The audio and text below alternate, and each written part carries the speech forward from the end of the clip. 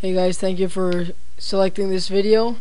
Here I will teach you how to render HD videos for the HD button to appear when you upload them to YouTube with Camtasia Studio. This works with any Camtasia. I use the 6, you can use any, it's all the same. The first and most important thing you have to do is here, right click on your desktop, click on Properties, and when that opens, go to Configurations. Then when you see here, you see this number, mine is 1152 by 864. Well, remember that number, okay? You guys are just gonna have to remember that. So just close it, and now open your Camtasia and import media. It's gonna ask you to import. I'm gonna get my test video. Okay, so once that opens, it's gonna be here. Just drag it to the timeline and release. Okay, now this pop-up is gonna appear. Here's where you're gonna have to write down the numbers that you had to remember. So mine was 1152 by 864. Had already forgotten that, so 864.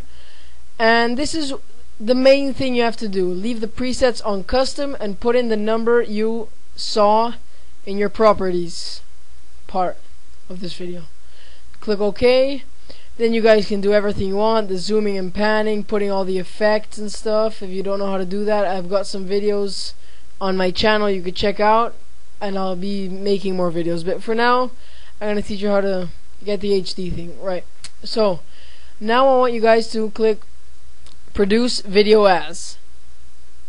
Okay, here you're gonna produce it as custom production settings. Leave the dimensions by your number and just next. Then here, this is a really weird thing. I just found out that I use Windows Media Video, WMV, and it works the same as using MOV. Lots of people say that MOV is higher quality, but actually for me it's the same or maybe even better. So I just leave it at WMV because it renders faster. Then click next.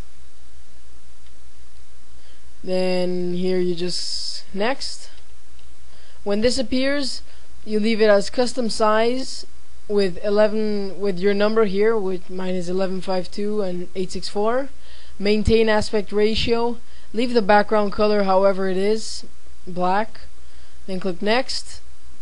You can either include a watermark or not. I always include my watermark, like down here, as you can see now. So when you chose that, you just click next and next, and then you just render it. Test video.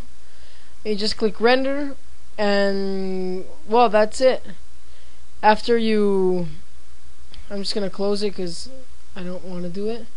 So after you've rendered your video, once you upload it to YouTube, depending on the length, it'll take kind of long for the HD option to show after the video has ended processing.